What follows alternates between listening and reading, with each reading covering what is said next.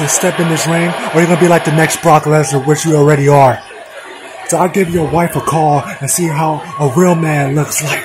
How a real man portrays himself. How a real man is a damn freaking great damn champion than you are. Well, I gotta tell. Sorry. Son of a bitch, don't talk about my wife like that. I'm gonna fix you up. I'm gonna break you apart. I say when you're next, when I feel like it. I don't give a damn about the crowd. I don't give a damn about the universe. I don't give a damn about anyone. But my family. Did you see? And my championship.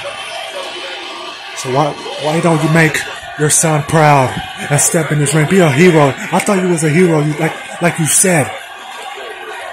But like all heroes, you just a wannabe hero. Breast my ass and you became the villain.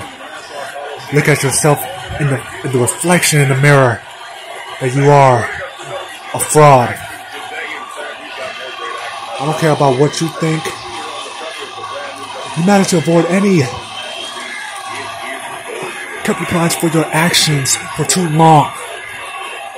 So when you finally admit that you got absolutely nothing, there's no you talking to one of the. It's not a question of it. It's a question of when. So are we gonna have a match or what?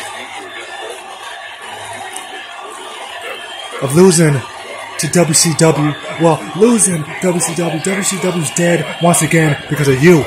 You lost it to those AEW or so-called midgets.